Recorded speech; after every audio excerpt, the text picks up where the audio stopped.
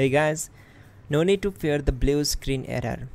We have the solution to get you back on track. Just follow my screen to fix this issue. Click on Advanced Options, then we need to select Troubleshoot, then select Advanced Options and then click on Command Prompt. Type chkdsk /f/r and hit enter to execute the command. Now wait for some time to complete the process. Once done, move to the next step. Type and hit enter to execute the command. Then type cd space // and hit enter. Now type cd space Windows and hit enter to execute the command. Now type cd space system32 and we need to execute this command.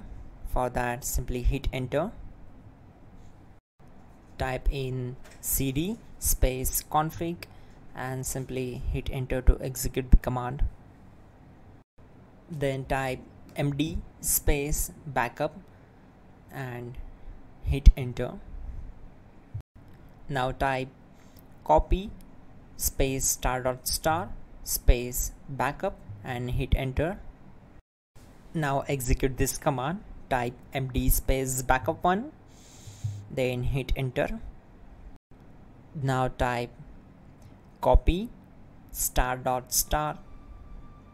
backup1 and simply hit enter to execute the command.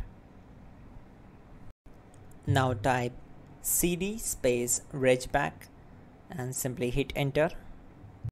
Now type dir and hit enter. Now type copy space ** space .. and hit enter.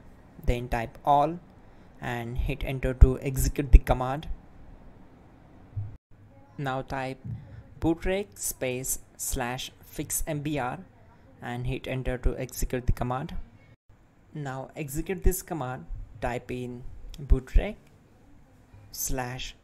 /fixboot and hit enter.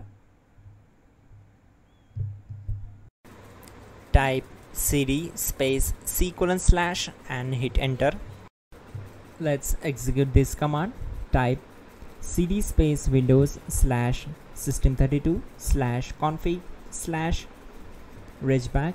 Then simply we need to hit enter to execute this command.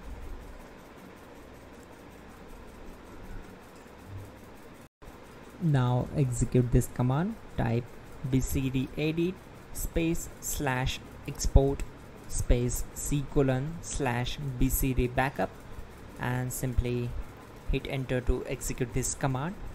Then move to the next one.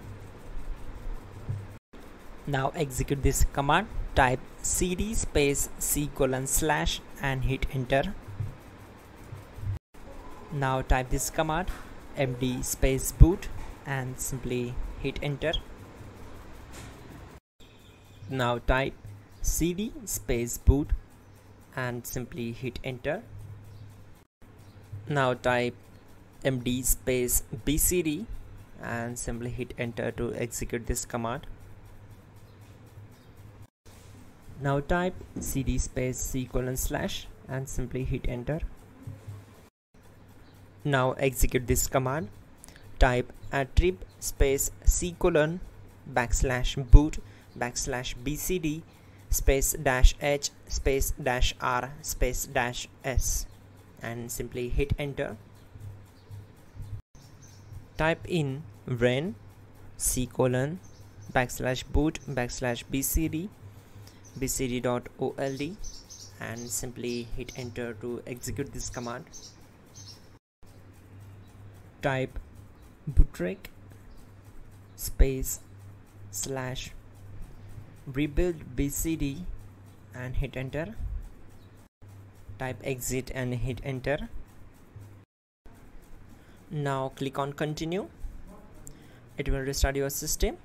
So that's it guys, your problem is solved and you are good to go.